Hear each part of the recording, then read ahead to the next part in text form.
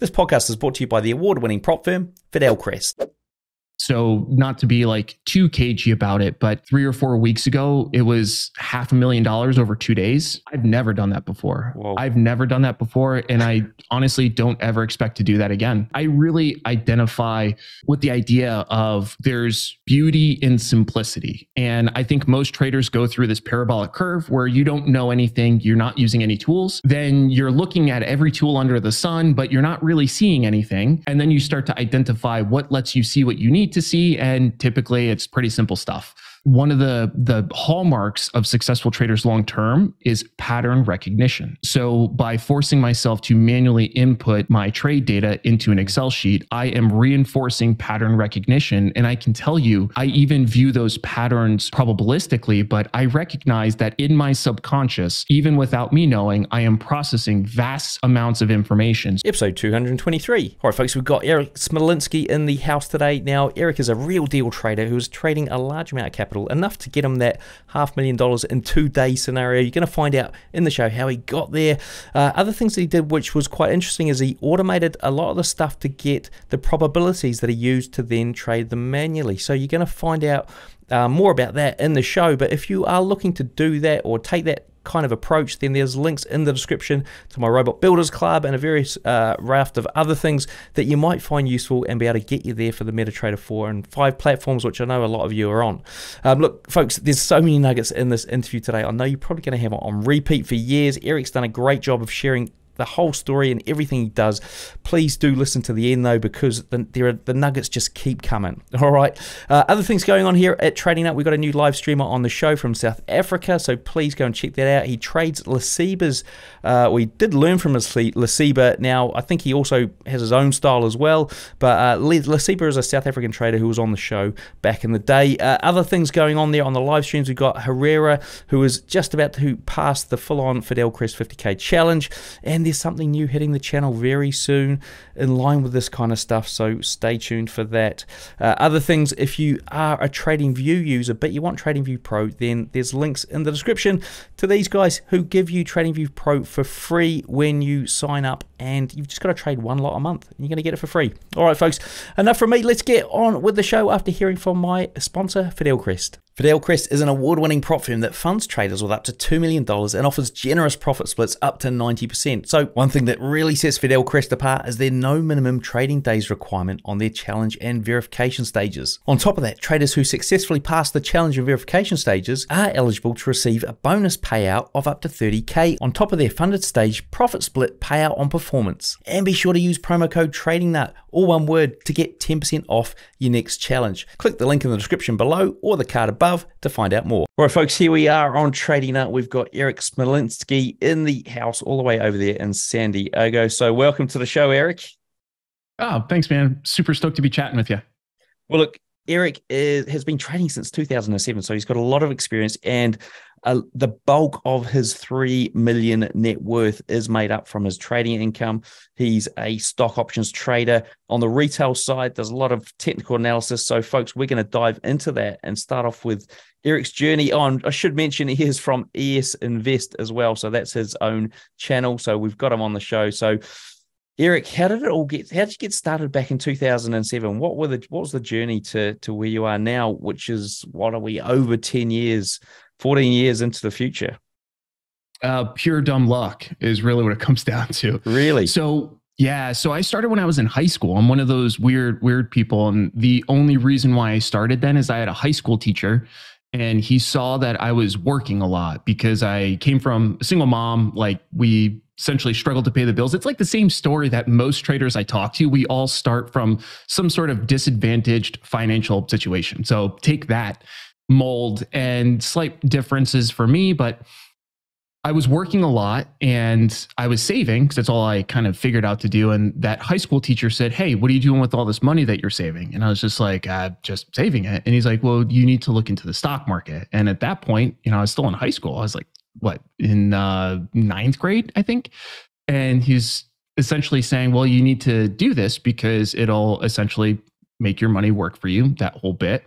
So I started with some buy and hold in individual tickers, and I got super lucky with some of the stuff I picked. That is also pure dumb luck. But it was a very little amount of money. It's like $3,000. So it's not like I was making a bunch of money, but I saw early success. And that's what changed everything for me, because I was like, oh, this can actually do something. And I have a very natural obsessive personality. So as soon as I saw that, that's when I wanted to consume every single resource I could find on it. And that's why I tell people, I do the math periodically out of curiosity. And as of right now, I think I've spent over 32,000 hours on the markets.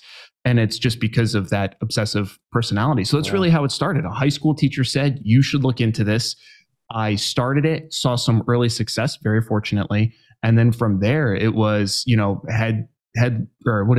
line, and sinker, down I go.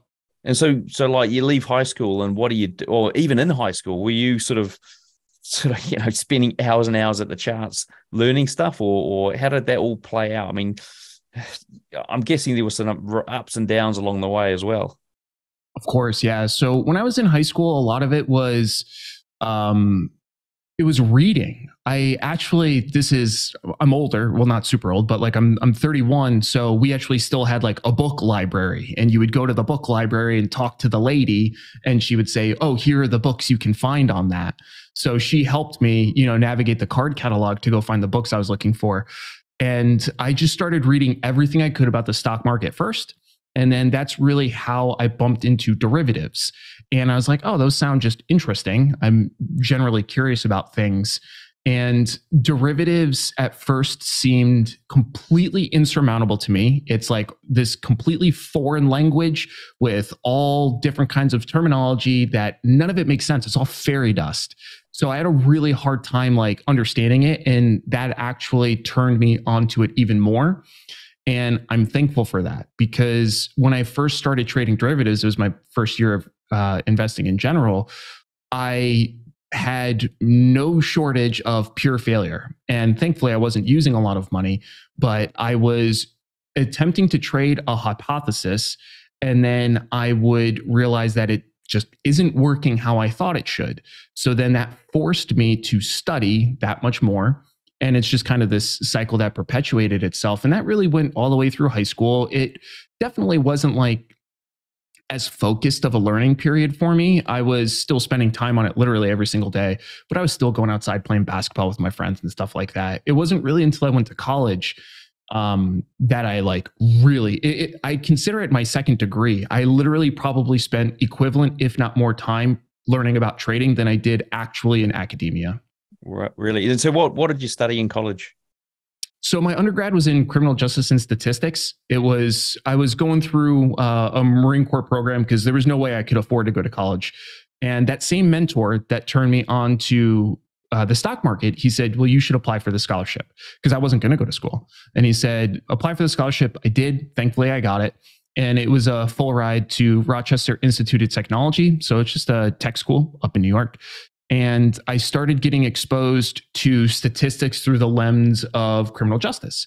And I started to realize like how much I love statistics as a worldview, as a perception of risk, reward.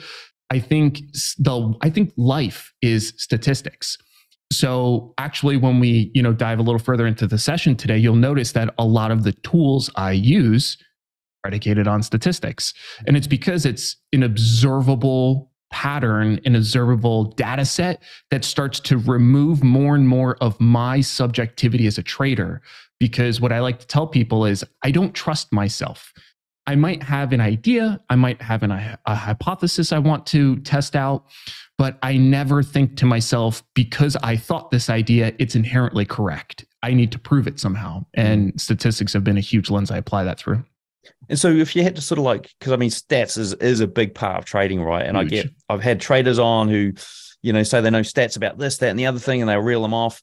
I suppose, what's a good thing for somebody to do based on your degree around stats that will, I suppose, solidify or help with their trading? Like, so what's a good thing for them to do? Like, if they're going to go, well, I'm going to try and find a stat out about like how many times a certain pattern happens and goes in my favor. What would be something they would need to back that up with to make sure that stat wasn't like a complete, useless stat? Yeah. And I think that's such a great question because what was it? Mark Twain said there's lies, damn lies, and then there's statistics. And it's for that point precisely is you can overfit models, you can over quantify things to a point where you just have numbers falling out of your ears for the sake of it. So the way that I think about applying statistics to something is there needs to be a discrete problem I'm attempting to solve. Then I'm looking for data. It's not even like a specific stat. I'm just looking for data to back up whatever this problem is I'm trying to solve. So for example, if I'm trying to, speaking of derivatives, so if I'm trying to trade variance risk premiums, sounds kind of complicated, it's really not. But if I'm trading that phenomenon, I need to quantify it. So I'm going to look for data to quantify it. And as I'm collating the data, now I have an opportunity to see, there's a propensity for this relationship to emerge under these conditions. If I apply this rule set to that, this is the most likely outcome and I can project it forward. So I think the idea of using statistics as a way to view data in the service of solving a problem. I also will say that using statistics to understand risk is probably one of the most slept on parts of statistics. It's one of the things I'm essentially an evangelist for. And the reason for that is I think that people have way too much of a secular focus on reward opportunity in trading. If you talk to somebody and they're placing a trade, one of the first things out of their mouth is always, oh, I can make this much, or I plan to get out at this much profit. Guess what, homeboy? That's like the one part of the trade you cannot control. You have no say if a trade moves into profit. The part you can control every single time is your risk. So unless we apply good thought process on how we're going to manage our risk, and then correspondingly the probability of that risk against whatever our perceived opportunity is and the probability of that opportunity is, you're just kind of flying blind. So this is why I'm such a huge fan. What I just described to you, not very eloquently, but nonetheless, is expected return or expectancy, which is a statistical function. Right. And so the one thing I was hoping you'd say, which you didn't, but maybe an answer in here.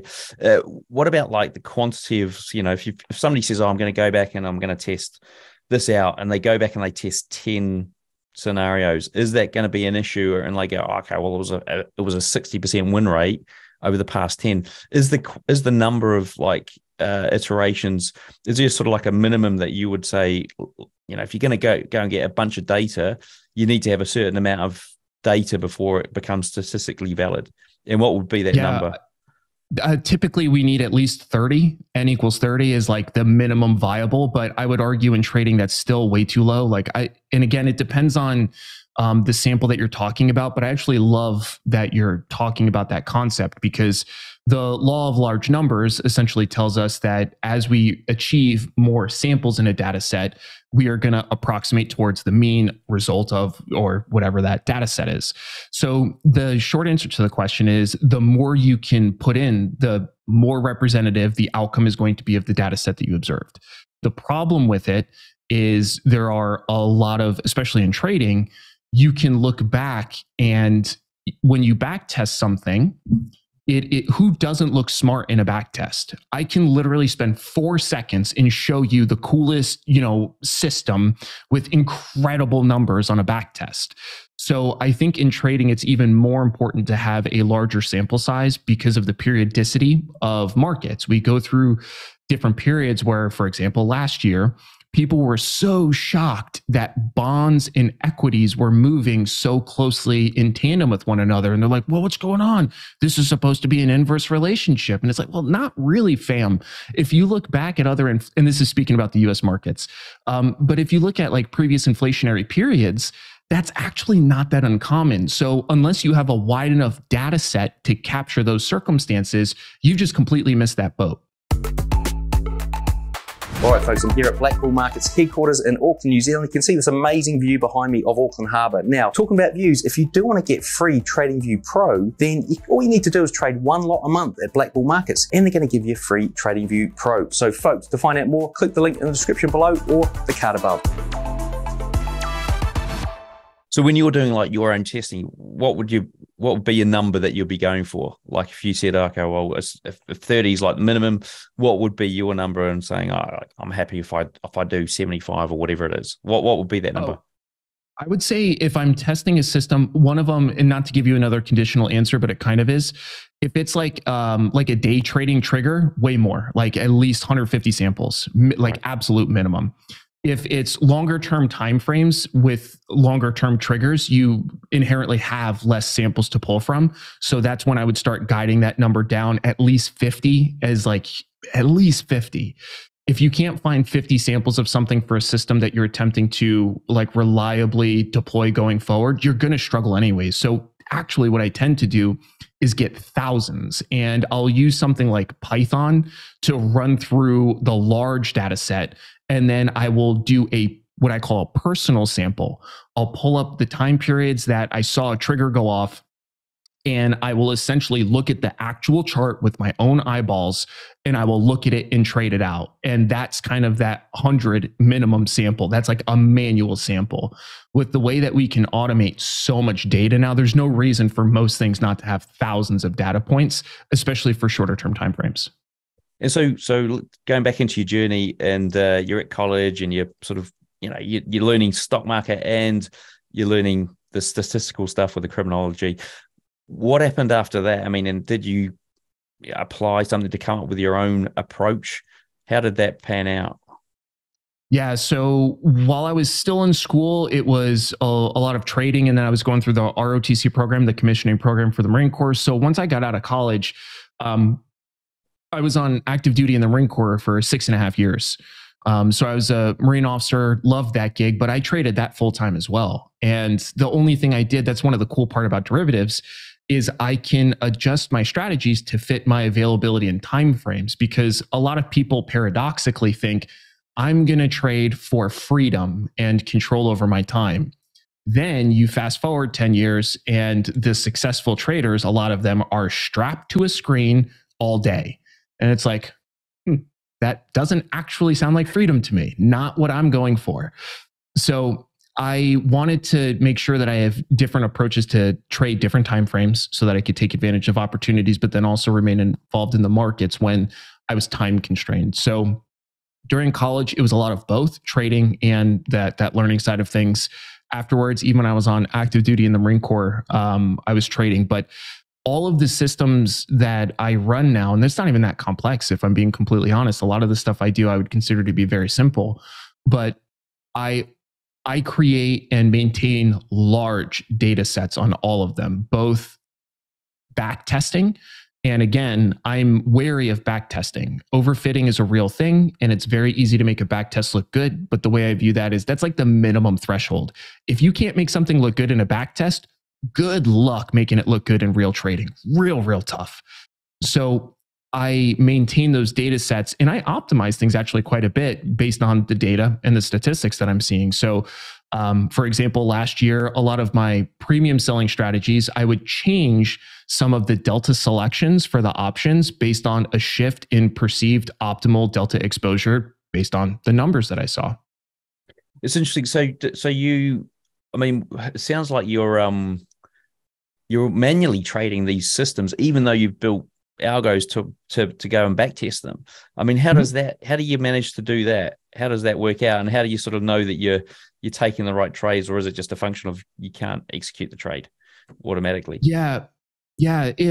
So the reason why I still prefer to trade manually, especially in the way that I trade, it's very difficult, I believe, at least as of right now, for retail traders. It's not like algos are becoming available to retail traders as of recently. It's like big thing in the last few years. They've been around for decades, and they are already deployed large scale by huge resources. All the high frequency trading, that's all going to be done via algos.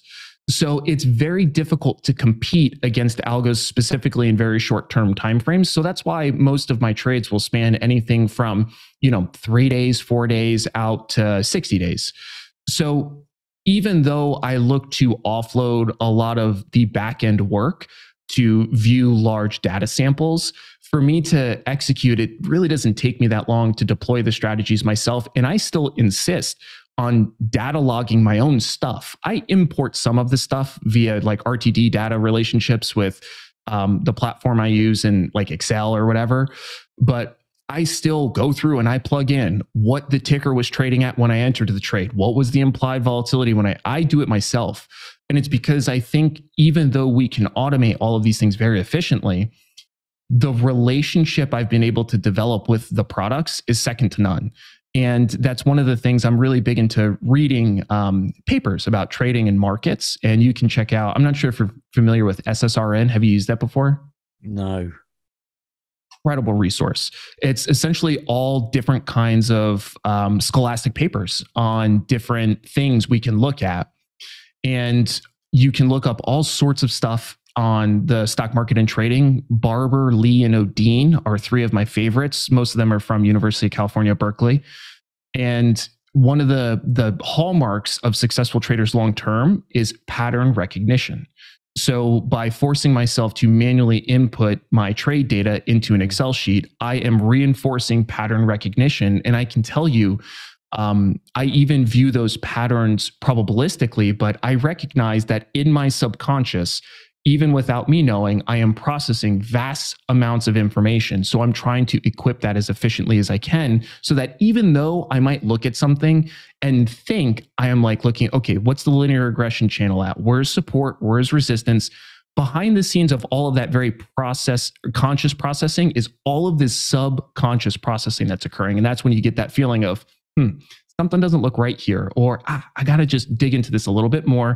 And I'm trying to feed that. So I automate a lot of stuff. I automate at least what I would consider to be the more menial tasks. And then I still remain intimately involved as much as I possibly can in the rest. And so diving back into your journey again, like you're at college, the first trading system you started to trade, I mean, were you profitable out of the gate, or did you have some hurdles along the way? Yeah, the first series of trading systems I attempted to deploy were like just very basic long and short options, and it did not go well. It didn't go horribly. Like I wasn't bleeding, but I was kind of just carrying sideways, maybe at a slight negative carry. But yeah, I think what really started to change the way that worked for me is when I started to actually quantify all of this stuff. Because like most people, when I first started trading, obviously I was going to be the one, and I didn't have a trading log. I didn't have a trading plan written out. It was all just kind of winging it. And when I was first trading my initial system, I didn't even write it out. I was too cool for that. I couldn't be bothered with it. But then when I was like, this isn't working the way I thought it should. So then I started just kind of logging some stuff down. I was like, wait a minute, why would I enter at this point? That's not what I thought I would be doing. And that's when I realized that I can't trust myself. So in the beginning, it was kind of inefficient at best, but it was also probably the most important learning experience that I had that really transformed the way that I approach things. And so on the second attempt, what happened then? So I started forcing myself to define what I thought I was going to do. So this kind of starts to build out the trading plan. And then I started looking at what data points were important to quantify the success of what I wrote down in my trading plan. So it was kind of a bifurcated approach. I was theorizing what I thought I was going to do, and then I was tracking what happened. And then I wouldn't like just inline edit, like delete what I thought as I updated it. I would keep them. And then I would just iterate on it so that I could review what I originally thought, then what I thought the next time, then what I thought after that. So for me, it was a very iterative process for me to start backing into things. And this is also when I started coming across really just transformative work via books that just 100% accelerated the learning curve more than I ever could have on my own. And that's why I'm such a huge advocate of kind of the scholastic style of trading, because if you feel like I thought the same, we all say like, oh, I learned better by doing. Sure, I think that's fair for all of us. But if you are unable to learn from other people's doing, go ahead, make all the same stupid mistakes, waste all the money, waste all the time when you literally could just learn it just from reading. So I kind of started to change that mindset quite a bit. And that's when I grabbed, this is like my Bible. It's why it's right there. It's called Options as a Strategic Investment. And it's by Lawrence McMillan. Changed everything for me. So it was an iterative process that was then drastically accelerated by reading works like that. Well, and so you didn't do any sort of online education. It was purely hard copy books, hardcover books. Yeah, it was the majority of hard copy books at the time. So when I was really, really getting accelerated, it was probably 2010, 11, 12, 13, kind of in there. So there were definitely online resources. It's not like the internet wasn't a thing or anything, but it wasn't as robust as what it is now. So the stuff specifically for options trading as well wasn't super deep. I did start watching things like Tasty Trade because that was when they were first coming on the scene. And I like aspects of Tasty Trade. I actually interviewed Tom on my channel not too long ago. I liked him. I've had a long relationship with Tom, like literally over a decade. But I found a lot of minor faults in the way that they do things compared to the way that I was seeing things. And I started to realize some of what that was. You know, they're making really complex financial tools as simple as they possibly can. In the process of doing that, you're going to cut off some efficiency and optimization, which is totally reasonable. I get why they do it. It just doesn't align with me. Like, I am obsessed with efficiency and optimization, obsessed.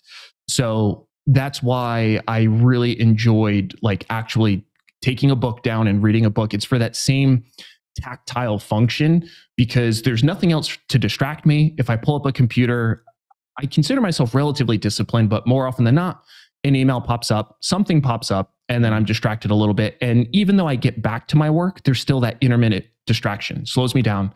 So books, I don't have that. Most of my books now are online, like on a Kindle or a PDF, so that I can review them more quickly.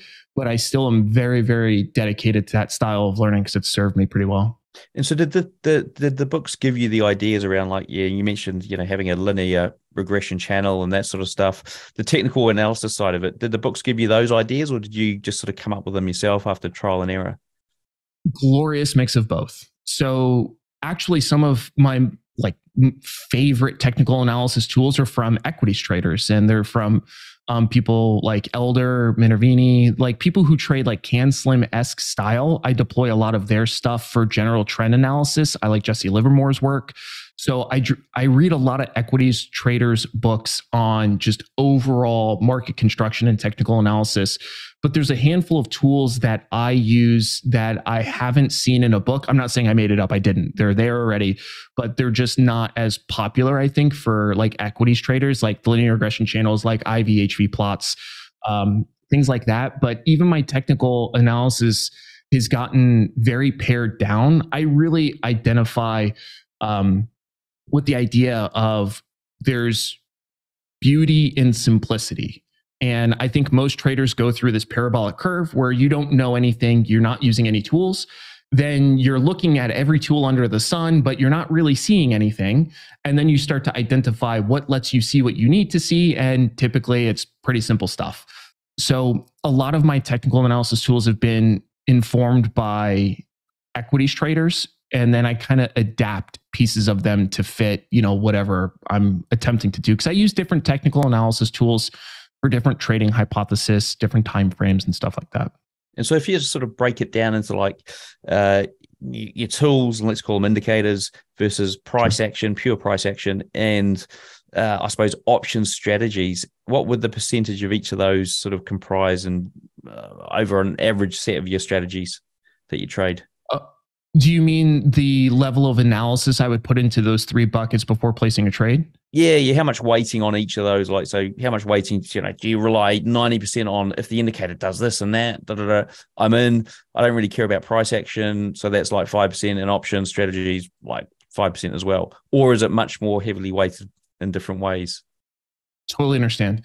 Yeah, that's actually a really fascinating question, because the way that my trade flow typically works, I either am looking for a specific piece to fit into my portfolio's puzzle, or I saw something that looked interesting to me, and now I'm trying to figure out what makes sense for that. And I know it's kind of a weird answer, but based on which part of that tree I start down, what I weight is very different.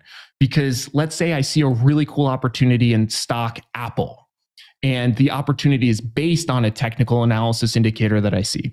Then in that scenario, I'm going to form fit a strategy that lets me take advantage of the theory that I have.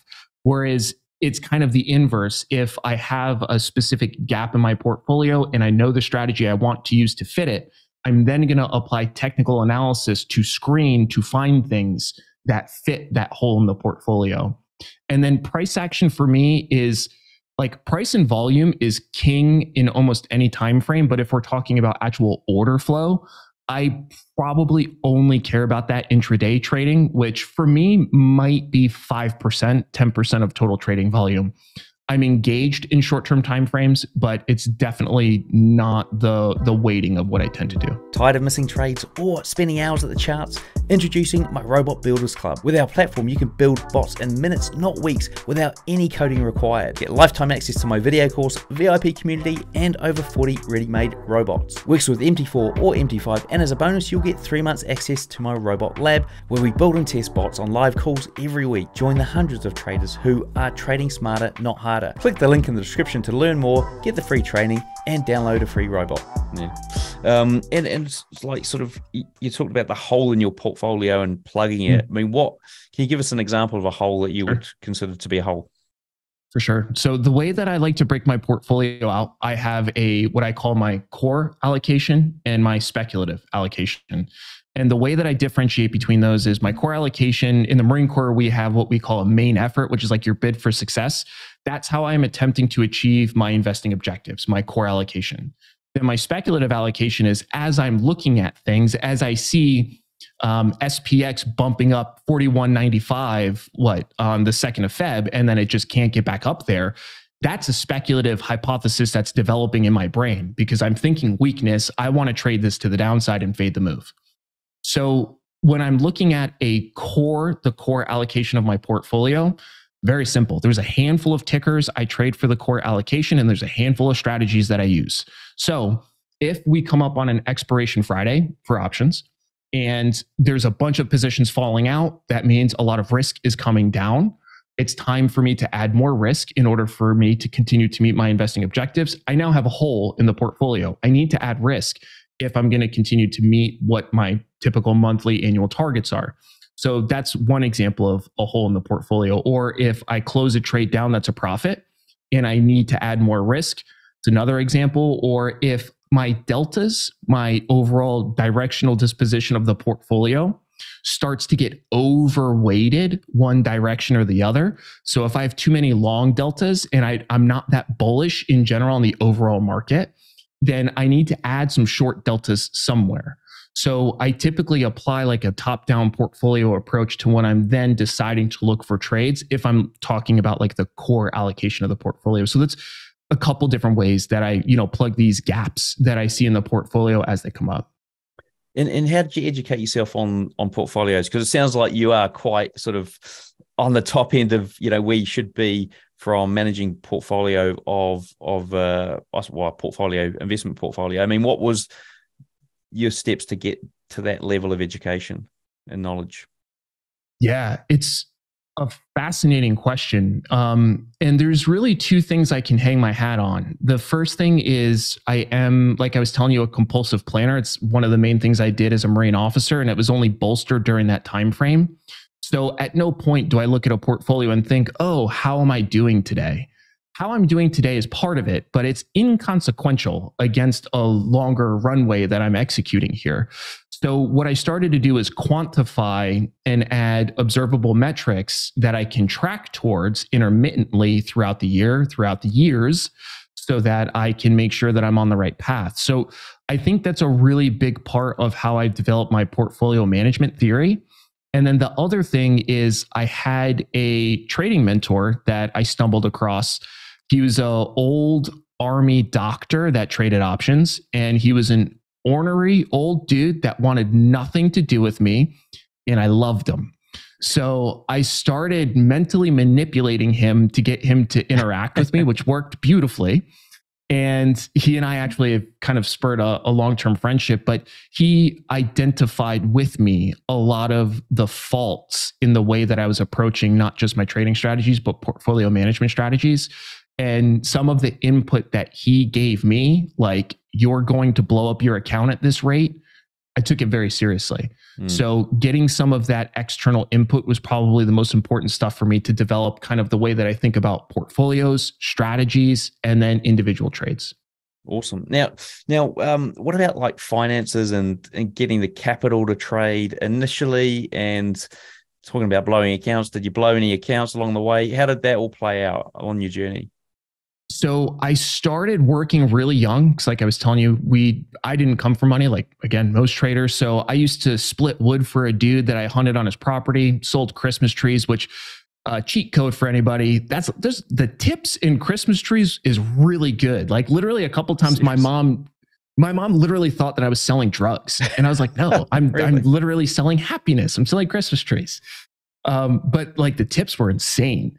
And I used to work at a bowling alley. Long story short, worked a bunch of odd jobs. Then when I was in college, I started getting into kind of different kinds of businesses. I got into angel investing, hard money lending to friends that were starting small businesses. I was flipping cars, flipping motorcycles. I didn't race for money. So all kinds of stuff like that. And I made a commitment to myself early on, based on the projections that I made on a 15% per year return. I wanted to be aggressive but conservative, and that was my goal, 15% per year. And I projected out based on my current principal investing balance, my current savings rates, my expected growth in my savings rates. When would I start to hit what I would consider to be escape velocity? And am I comfortable with the trade-off? And when I first ran those numbers, the answer was a resounding no. It was going to be like essentially 55 before I would have hit where I wanted to be. So I was like, okay, that tells me one of two things. I need to either make way more money or I need to save way more money. So I decided to try and do both. I got even more serious about finding different sources of income. And then I got even more serious still about saving. And the sacrifice of saving early on, it cannot be overstated in its utility to accelerating compounding returns. Doesn't seem like it, but if you pull up a compound growth calculator and just play with it for a little while, start with your original principal balance, if it's $10,000, and then say that you're going to save $100 every month for 20 years at 10%, just standard market returns, whatever, and see what the number is. Then bring that to $150 monthly savings, $200 monthly savings. You get the point. But the point being is you start to see a big change in the outcome and the time frame it takes you to get somewhere. So embracing that delayed gratification and truly prioritizing savings early on, it is second to none. What I tell people all the time is, like, you're not going to trade a $5,000 account into a meaningful amount of money. Well, I don't like to speak definitively, but the propensity for that to happen from a probabilistic standpoint is astronomically low. Is it possible? Yeah, maybe. Probably not going to happen. So I wasn't willing to allow my future wealth to be predicated on a low probability event. I knew that I had a single mom that needed to be taken care of. I am the retirement plan. I pay for her mortgage. Like, I am her retirement plan, and I'm cool with that. That's part of my job. So in order for me to be able to do that, though, successfully, I couldn't weight my effort on low probabilistic events. I need something that was essentially assuredly going to happen, barring some sort of massive fallout in the world. So that's really the way that I thought about saving early on and then increasing income. If you can do those two in any sort of way, you're going to be light years better off for it. And did you have like a sort of a time where you'd finish the trading week or the month or something, and you'd actually sort of were quite shocked at how much you'd made? Absolutely. Yeah. There was a couple times, even recently this year. I haven't given out any details. I haven't even made a video on it yet, just because I'm waiting to see if the same situation emerge. But I have made massive, at least relative to me, amounts of money in very short periods of time. So not to be like too cagey about it, but like, what, 3 or 4 weeks ago, it was $500,000 over 2 days. I've never done that before. Whoa. I've never done that before. And I honestly don't ever expect to do that again. but it was essentially a lifetime of education that was able to identify a very rare opportunity, and I was able to move fast enough to capitalize on it. But like that definitely is probably the most on a dollar figure amount. But even I've had more impressive percentage on the over account moves, longer terms. But I think the thing is for me, it was always the consistency, year over year returns. That's what I care about, year over year returns, because that is what was going to get me again to the escape velocity. But there was plenty of those instances where I'd look and I was like, damn, like this is actually working. There's something to this. But to answer your question before, actually, that I missed, I've never blown up an account, but I've had a massive drawdown on the account, actually, when I was in college. And it's the largest percentage drawdown on a dollar basis. It actually wasn't that much money. It was less than $100,000, but on a percentage of the account, it was massive. And that was like the cleanest shot across the bow that I've ever had to force me to essentially reconsider everything I was doing. And that's kind of what spurred and reinforced a lot of this dedicated tracking and review protocols that I run now. Well, and were there any sort of like, similar kind of days when you were after that big drawdown that you actually were going, what the hell? I'm only 21 and I managed to do X amount of dollars in a week or something like that. Was there anything like that?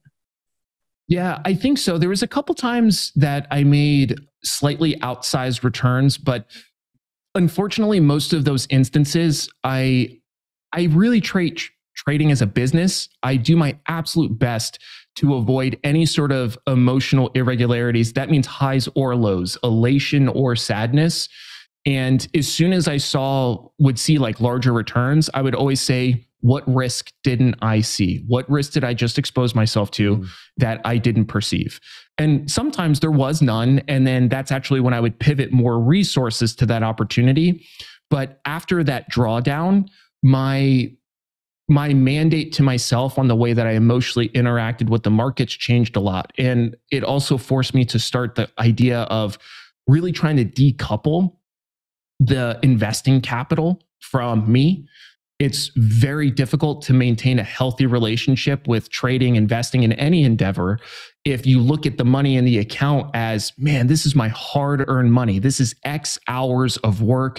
When you start doing that, there's all sorts of emotions that start poking through, and it's so difficult to maintain like a pragmatic approach to the market. So I started going through a lot of efforts to reconfigure the way that I viewed the money. The money that went into the trading account, it's so colloquial, but it's exactly what I did. It's gone. It's like the South Park episode where Stan goes to the bank and he gives him $100 that his grandma gave him, and the banker goes, and it's gone. And he's like, what? Where'd my money go? It's like the same exact thing. Right. And doing that is probably the most important things I've ever could have done.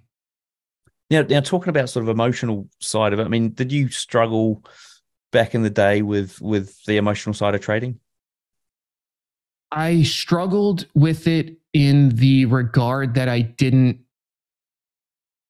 respect that it was there. Especially at that point, I was, a young, aggressive dude. I played rugby. I was doing martial arts. I was getting ready to go in the Marine Corps, right? So I have like this tougher than thou, I am unbreakable mindset. And it's like, oh, emotions in trading, whatever. And that was probably one of the worst possible things I could have done, because what happens in those instances is, whether I feel like I should experience emotions doesn't really matter. They're very often subconscious processing of information and inputs. So I would have emotional responses that I didn't even identify accurately as emotional responses. And the way that I would identify that is I would go through my trade log and I would say, that doesn't line up with the way that I run this strategy. Why did I do that? And in the notes, I would read the notes that I would put in, and there's no good reason. And I was like, that's not a correct trade. There's something wrong there. Even if it was a good trade, even if it made money. The thing for me is I'm not interested in like one-off successes. Like I said, it's the consistent viability of an approach that really mattered to me. So I started realizing that there were definitely emotional decisions that were being made subconsciously that I didn't know were there. And I didn't even really acknowledge it much at the time. I always thought, oh, maybe I just saw an opportunity. I wanted to go for it. But the more I looked back at that period, the more I realized how emotionally driven a lot of it was. That's why now I tell people the idea of like trading like a robot is nonsense. You're not a robot. You never will be. But that doesn't mean that you don't control and regulate the emotions. But the only way you can successfully do that is if you identify they exist. If you pretend they don't exist, there's nothing for you to control. You're going to fall subject to them. Good, great answer. Great answer. Now, what about walking us through your typical trading day? What does that look like? For sure. So I used to trade the opens most days. And in the last, I don't know, like 5 years, I don't really bother with it because I like to train martial arts. So now I'm going to do jujitsu or Muay Thai first thing in the morning. I'm Pacific time. So for me, the markets open at 0630. So normally I'm out training at that point. And then I get back and I will pull up kind of my preferred news sources. I'm very careful, and this is actually an important note for people. If you just subscribe to every single news source that's free, that's out there, you're going to do what most people do, which is you're going to get 35 emails every single morning. And because it's too many emails, you're either not going to read them or you're just going to delete all of them without reading them. You've done nothing in that scenario. So I'm actually pretty careful with what I subscribe to for information sources, but I will normally hit the hot tub in the morning and I'll just start reading through some of the news for the day. And then after I get through reading the news for the day, I'll check the portfolio. Now, this is all predicated on a couple things: that I have no overnight trades on that I needed to manage that morning, which I do sometimes. If I have an earnings play that's coming up, I will absolutely sit there and watch the market open. So it's not that it's always not there at the market open, but it's just not the inverse where I'm always there. There has to be a reason for me to specifically be observing. And then normally I'll just run through the portfolio real quick, make sure that all the risk metrics are where I want them to be, see if there's any trades that need to be managed, whether it's based on time or profit or loss management targets. And then that's when I'll start kind of casually looking for opportunities if I need to add risk to the portfolio. If I don't need to add risk, then I just kind of casually look through the markets anyways at a collated list of things that I look at pretty much every day. It's like 65 products from futures, bond, or commodity futures, equity futures, bonds, a lot of ETFs, sector ETFs, and then a handful of individual tickers that I like to follow. And from there, it is, as of late, either trading announcements, so things like CPI for here in the US, or the rate statements here in the US. Those are really big tradable events for me. So I'll base trades around those, whether it's before the announcement to trade volatility, if I'm trading the follow through, if I'm trading earnings, so on and so forth. And I'll start structuring my trades. And there's kind of two primary trading periods that I look to expose myself to. Typically would be mid-morning here, which is kind of afternoon on the East Coast, which is what most people, tend to quote market hours in, and then before the close. So that's also a big time where I'll run through, make some adjustments. A lot of times there's an uptick in liquidity, stuff like that. But overall, like, unless there's a specific desire or want, I'm not behind the screen all day. A lot of the day I'm playing with my dog, I'm going for a drive. Like that is really the whole purpose of why I do what I do, is to give me freedom. But I will tell you, I look at the markets nearly every single day. And most of the trades that I think about them after hours. So later tonight, right? There's a handful of trades that I put on today. I'm going to review them all tonight. And the market's closed. There's no rush. There's no emotion. They're on. They are what they are. And I use that market closed period almost more effectively than when the market's on, because a lot of times there's just so many things that pull my attention in different directions. I've become very calculated with when I'll review active trades, because essentially what I'll do today is on the trades that I need to take a look at, I'll say, okay, let me update my risk metrics, profit metrics. And if I see X, Y, or Z, then I'm going to do whatever my management protocols are. And I just do that after hours. And then I can project out essentially when I intend to apply those management protocols, provided that they don't, come up sooner. And how many typical trades are you going to take in a day? In a day, I think if you average them out, well, there's days that I don't take any trades, to be very clear. But if you were to average them out over the year, it can be anywhere from 2,000 to 10,000. It really depends on just how busy of a year it is and what opportunities there are, especially like during the COVID crash and even last year, busier years for me. And it's just because I kept seeing a lot of opportunity. But if I were to think about like the number of day trades I take like in a week would probably a good metric for me. It might be 15. But it's not always centered on one day. Like today, I didn't day trade literally at all. I looked at it. There was something I was trying to put on, but it didn't look the way that I needed it to look. So it didn't go on, and okay, no problem. And what about win rates and things like risk to reward ratio? What would you put those at? Those vary a lot by strategy for me. So I have strategies that are lower win rates with much higher payouts because I'm playing larger themes. So if I'm applying some sort of ratio diagonal that's designed to take advantage of a longer term trend, those have lower win rates for me because I have very tight risk control metrics and I'll get stopped out a lot. But the overall size is very big for wins relative to the size of the losses. Whereas it's kind of inverse for a lot of the variance risk premium strategies that I run. A lot of those have very high win rates, but much lower win sizes. So I like to break it out by strategy because it's a little more scalpel in terms of what I apply when. So yeah, it's definitely dependent on the strategy. Cool. And I suppose last question before we dive into a bit of a quick fire round. What steps would you give a retail trader, probably working a day job, what steps should they take to get to the point where, well, close to the point where you are? I think the first thing is commit to it. Like if it's this hobby thing that you kind of do sometimes when you feel like it and you don't do it when you don't, good luck achieving anything like that. Very difficult. So I think if it's something that somebody like truly wants to make happen, it's the only way that you can make the time for it to happen. That's one of the most frustrating things I hear. People, I have no time. We all have time. We all have the same amount of time, but how you use that time tends to vary widely. And that's okay. You're going to have your priorities, but let's not pretend that we don't have time. You have different priorities. Anyways, rant aside, I think the first thing is to commit to whatever it is that you're attempting to do. And I think it's important to define it. But then the second step is probably the least popular piece of just personal advice I give to people is if you are new to trading, I would probably stop trading real money. I would invest in an index ETF and I would paper trade.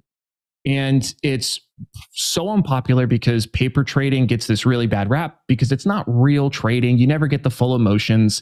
And what I tell people is, thank God the military doesn't think like that. If the only time I get to practice getting shot at is when I'm actually getting shot at, it's a real tough way to learn to perform under pressure.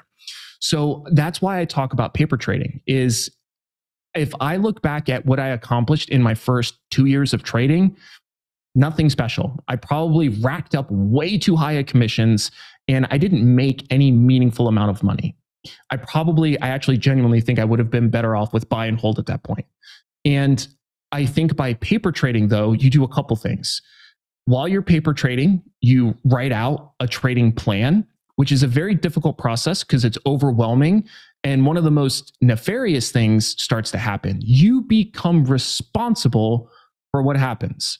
A lot of people will say, oh, the market did this today. Who could have saw that coming? Whatever. It doesn't matter. You're interfacing with a unlimited variable input machine, which is the stock market. So by writing out a trading plan, though, you start to become responsible for the pieces you can control. It's very difficult for our ego to accept that responsibility because it means we're going to be wrong a lot, but it's an important step. And then trade log. I would trade log everything you're doing from your paper trading plan and your paper trading itself and see how you do. Once you start to establish actual, observable, quantifiable profitability, sure, start going live, maybe give it 6 months at least, and start going live with a small test amount of your money, and then slowly scale from there.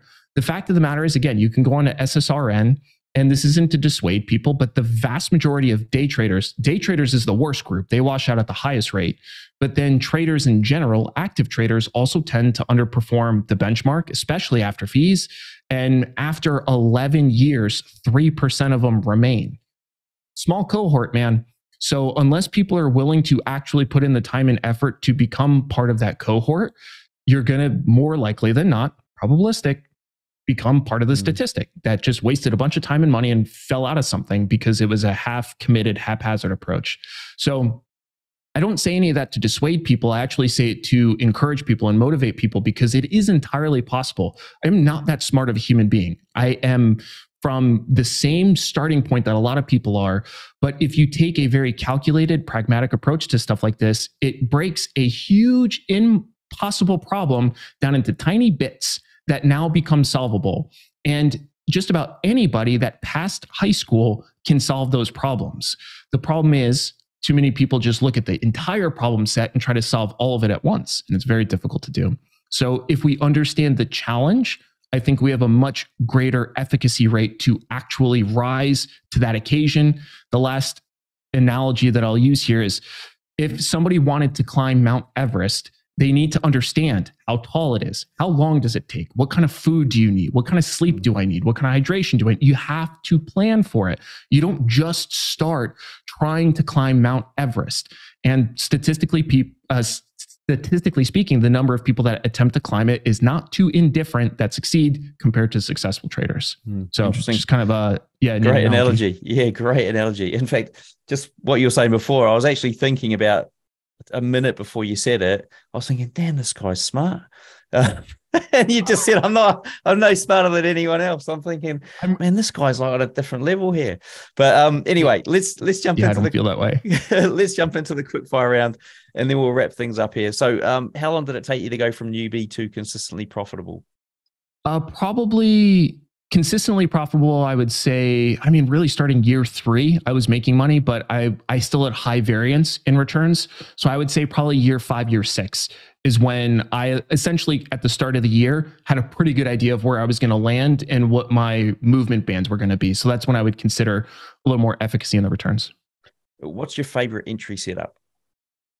Favorite entry setup, again, depends on the strategy, but more often than not, I like things that are high volatility where implied volatility is drastically overpriced compared to historic volatility. I know for a lot of people that doesn't sound super sexy, but for a derivatives trader, that's where it's at. What about strategies for exiting or managing trades? What do you do? Easy day. That's all predefined by the strategy before the trade even goes on. So the favorite method is literally following a predefined approach. And the way that I think about that is I think about the strategy. What am I trying to accomplish on a profit side? What kind of risk side makes it positively expected? That's it. What book or resource would you recommend? There's 2 of them that I think should be reads for everybody. Specifically, when we talk about derivatives, it's a little different. So I would kind of save people that side of things. Although I do think options as a strategic investment. I'm pulling up my little Kindle library here because there's 2 books that I think are useful. Reminiscence of a Stock Operator by Edwin Lefebvre. That's how to pull it up. I can't say that dude's name. That is probably one of the more transformative books I've read. And then the same thing is, there it is, sorry. How to Make Money in Stocks by William J. O'Neill. Those are like my 2 kind of preferred equity pieces, broader trend pieces, stuff like that. Brilliant. Well, look, last question. If you could leave our listeners with one piece of advice, what would it be? Get serious about it and make a plan. Otherwise, it's not going to happen. Awesome. Well, look, folks, before we wrap up, what's the best way for the traders to get hold of you? So I'm on YouTube at ES Invests and on Twitter at the same. That's it. Awesome. Well, look, a big thank you to Erik for sharing with us today. Everything we've discussed here, along with all those links, will be in the show notes. Find them. Simply search for Erik in the search box on tradingnut.com. And that's ERIK. Is that correct? Yes, sir. Until next time, wish all my listeners trading happiness and success. There you go, folks. Interview done and dusted with Erik. Now, we did shoot a video after the show where he breaks down his mean reversion strategy in full detail. It takes about 15 minutes to get through the whole thing. In fact, I think it's even less than that. You're going to learn that strategy and how Erik applies it, and he'll take you through a trade example. So that's coming up on the YouTube channel. So if you're not there, go and subscribe to that. Other things, do remember, you know, he talked about automating stuff to get the probabilities. Now, if that's something you're after or interested in, using the MetaTrader 4 or 5 platforms, then my Robot Builders Club is probably perfect for you. If you want to give it a go, we'll try it out. There's a $1 trial of the Robot Lab Live where we actually build out strategies a bit like this, what Erik's put together, all live and all recorded as well. So you guys not just get to see the recordings or attend the lives, you also get the downloads at the end of it as well.